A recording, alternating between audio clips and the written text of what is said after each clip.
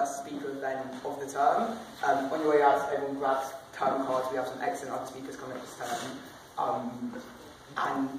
So I don't really have to give Mr. Carswell here much of an introduction. I'm sure everyone knows a lot of his history. He is currently Ukip's only MP. He was a Tory MP until a certain defection. And so I think let's just get on straight on with the talk. But firstly, I'd like to do a very quick poll of the audience. So who here so far will be voting, or feels they'll certainly be voting to leave the EU in the referendum? Who's not sure?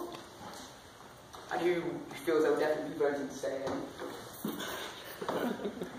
You know who you have to target now. Please everyone join me in welcoming Mr. Carswell.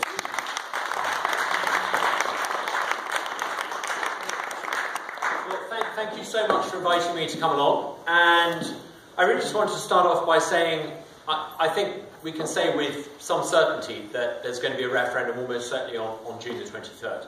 Now, it may not be June the 23rd, it may be September, October, but I think we can say with some certainty that a referendum this year is very likely.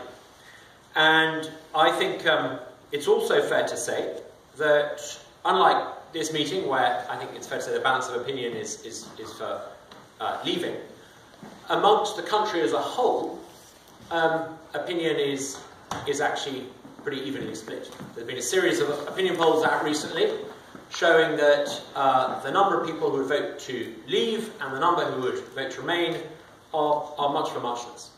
I think it's a fairly accurate generalisation to say that about a third of people in the country are going to vote to stay in pretty much whatever happens. They've made up their mind, and about a third of people are for remain. About a third of people are pretty staunchly for leaving, and they're pretty rock solid. And many of the arguments that we'll hear over the next 20 or so weeks probably won't shift opinion amongst those two-thirds. But then there are in the middle a lot of undecideds.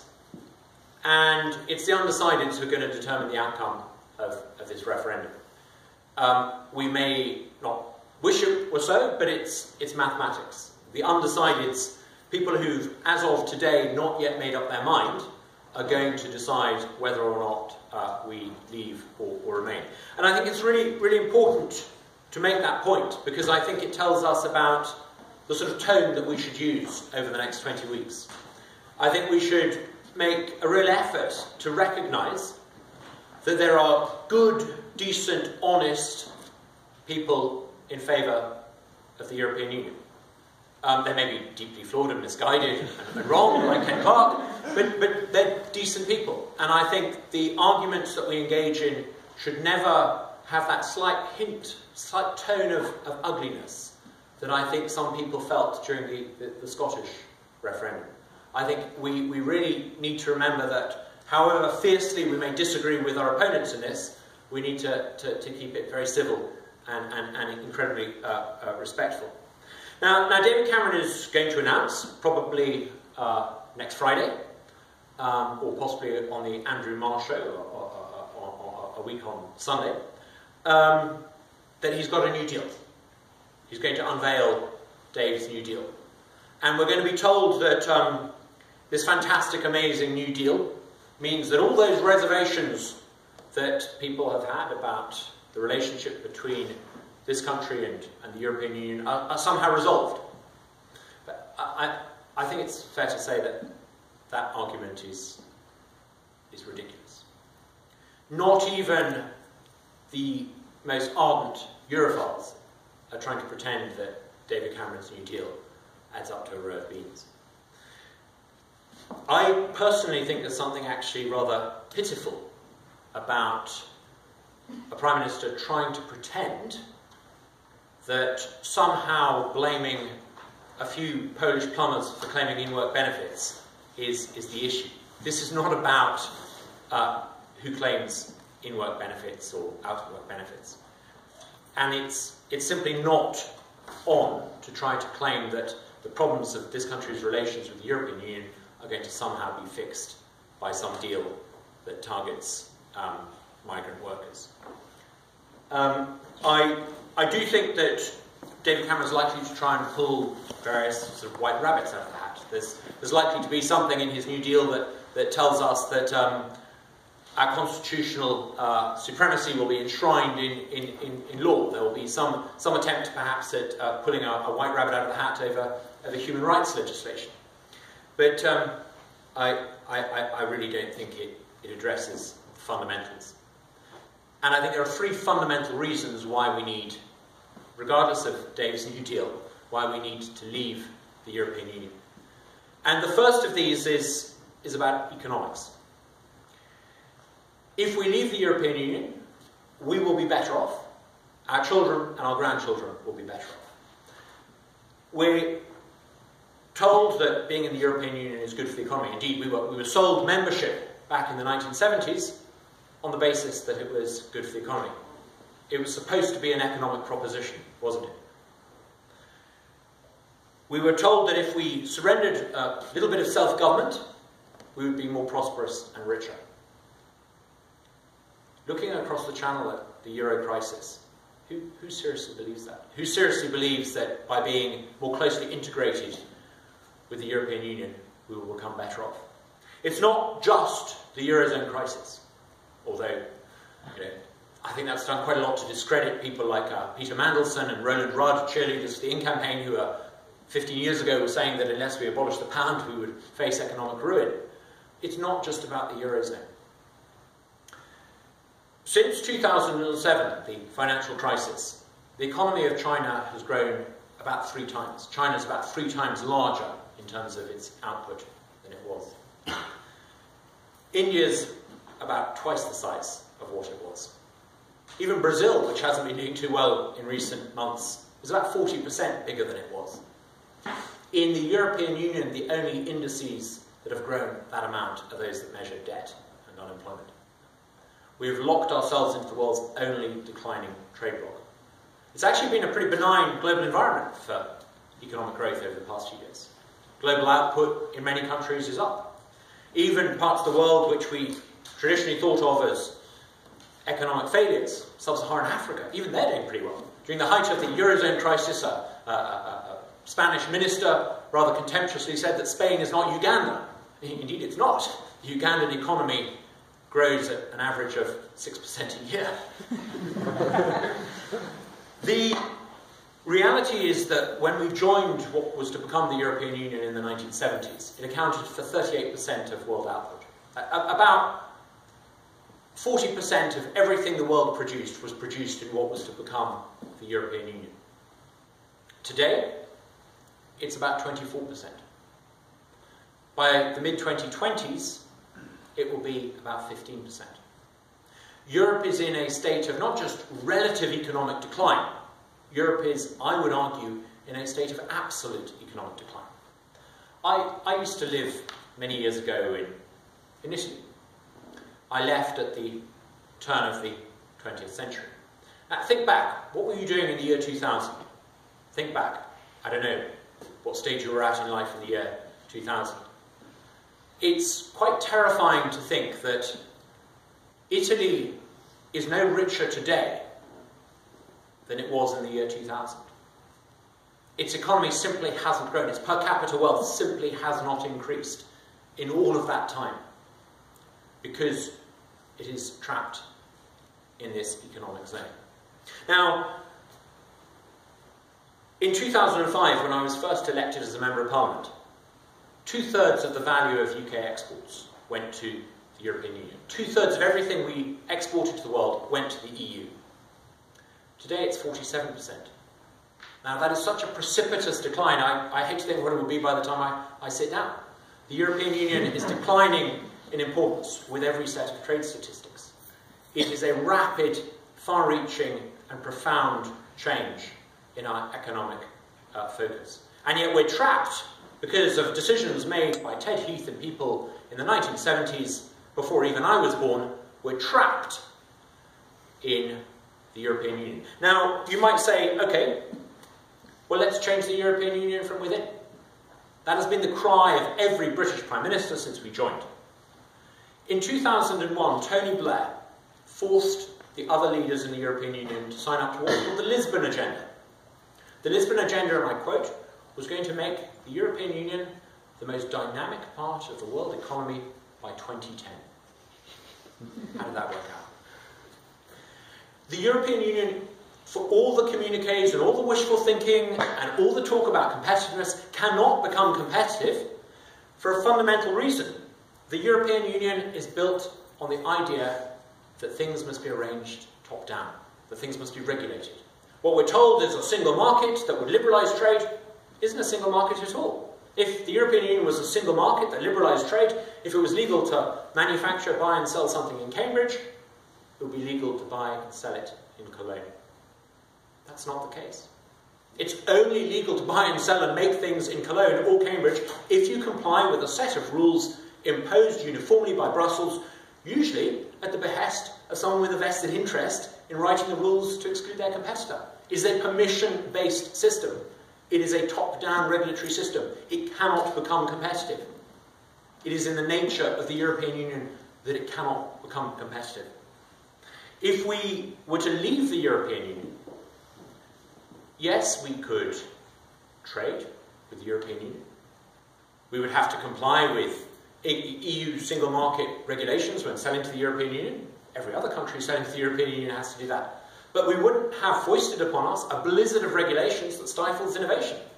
I have in my own constituency 2 businesses that have had to stop making products that they have made successfully for years as a direct consequence of this. Now, if we leave the European Union, we can realign ourselves where it is. It would be unimaginable, wouldn't it, if we were not in the European Union. We would have a free trade agreement today with the United States. We'd have a free trade agreement with China. We'd have a free trade agreement with the EU. And for heaven's sake, if South Korea can have a free trade agreement with the European Union, then our close neighbours would have a free trade agreement with us, the 5th largest economy in the world.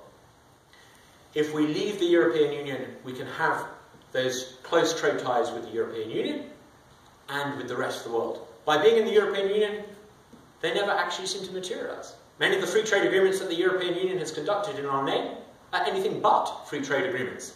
If you talk to people who sell cane sugar into the European Union, in Africa, in Central America, they will tell you that those free trade agreements only allow them to export a certain quota, lest it conflict with the interests of subsidised French beetroot farmers, well, sugar beet farmers. The European Union means that fundamentally we're not a proper democracy anymore. The essence of democracy is that you can agree with people like me, you can disagree with people like me, you can have Tony Blair at the height of his popularity in 2001 and at the nadir of his popularity today. The key is that you can kick us out. You could have a socialist, you could have Kate Hoey standing in front of you and you could profoundly disagree with her. You could have me standing in front of you and profoundly disagree with me. You could kick us out. You have the power to decide who governs you. By being in the European Union, we give up that ability. We give up that power. We give up that self-control.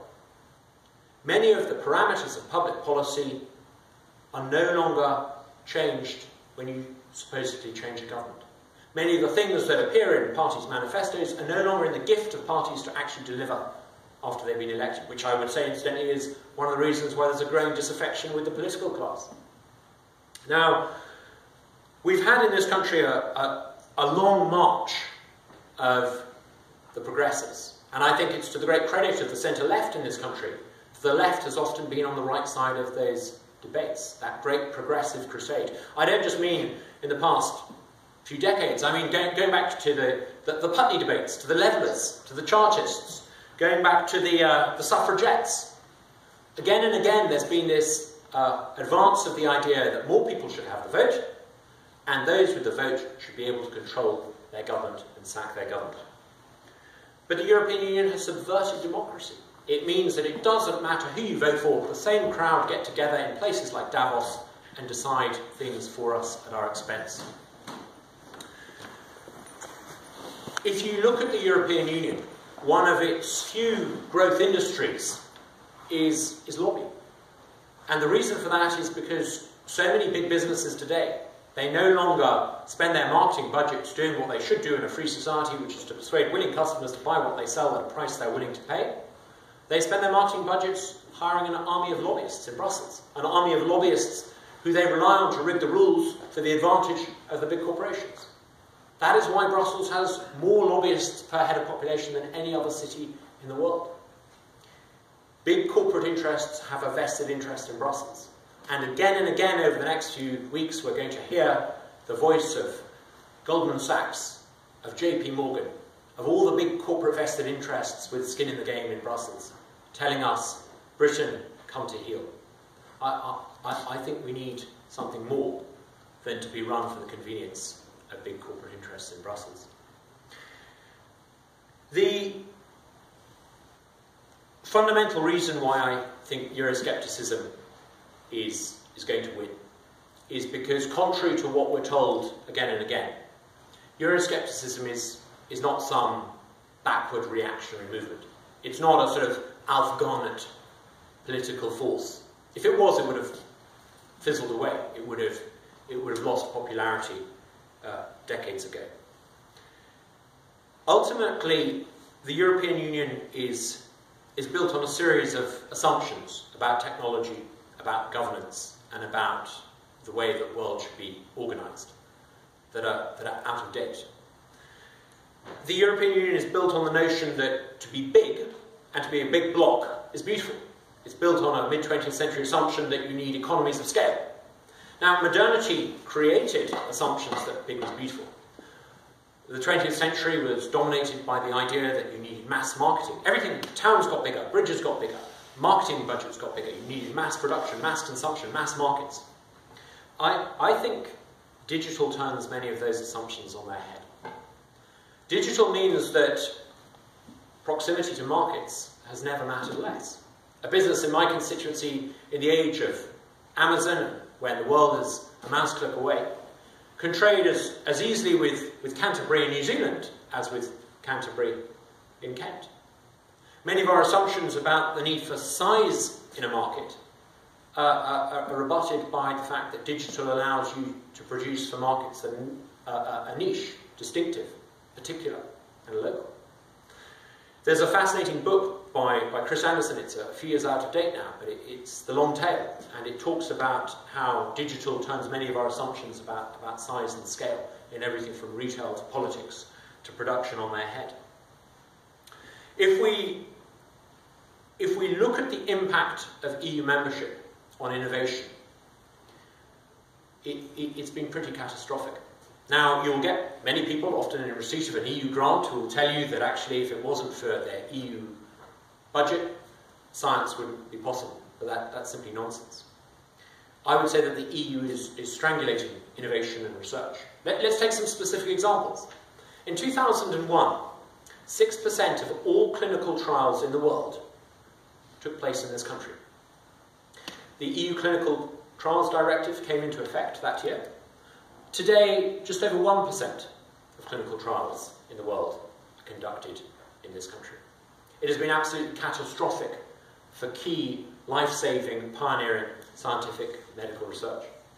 In areas like aquaculture, aquaculture is growing fast. Instead of catching fish in the wild, increasingly we're able to grow it. And increasingly we're able to grow it in better, safer, less environmentally damaging ways. But where is it growing? It's not growing in the European Union. The only European country in which it's growing happens to be Norway, which happens to be outside the European Union. Why? Many of the rules and regulations governing it are prohibitively restrictive. I've spoken to universities where many of the key trials that they do in this important sector are simply no longer, it's no longer possible for them to do them. Universities do receive a lot of funding from the EU, absolutely. And universities also benefit from the free movement of the brightest and the best. We need to make absolutely sure that people understand once we've left the European Union, we will continue to have a migration system that allows the brightest and the best. In fact, we would have a migration system that would be tailored to our needs.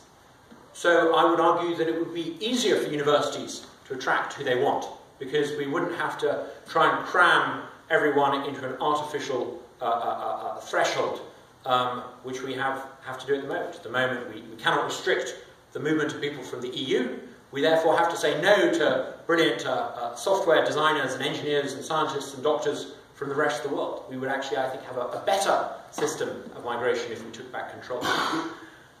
If we were to leave the European Union, we currently pay about £20 billion a year to the European Union. If we were to leave, I think we could make sure that we continue to fund science and research projects. At the moment, many British universities receive funding from the British taxpayer via the EU. The trouble is, we give the European Union £20 billion a year, we get about £9.5 billion back. We want to make sure that once we've left, we continue to fund science and research. We would be able to do that. And because we would spend in the UK what we spent, rather than sending it to Brussels and losing half of it en route, I think we could afford to spend even more.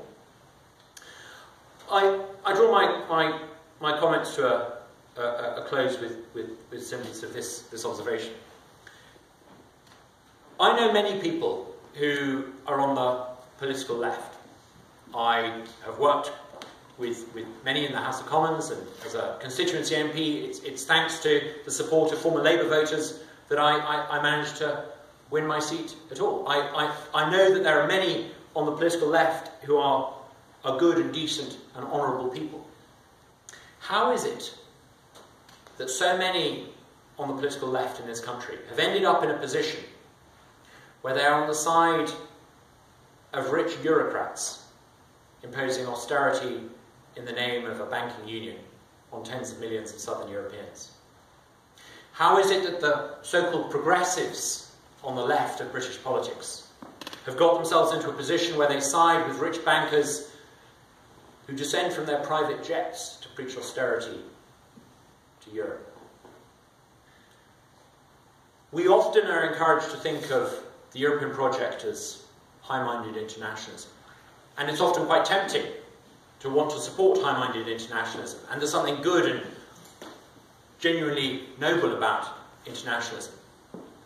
But Brussels is not a seat of high-minded internationalism. It is a hotbed of crony corporatism and vested interests. And I hope the British left wakes up in time and listens to people like Kate Hoey, like Tom Harris, like the good, decent Labour members of Clacton constituency Labour Party. And they recognise that whatever your politics, we will be better off as a country if we make decisions for ourselves so that we can kick out of office those who actually govern over us. Thank you.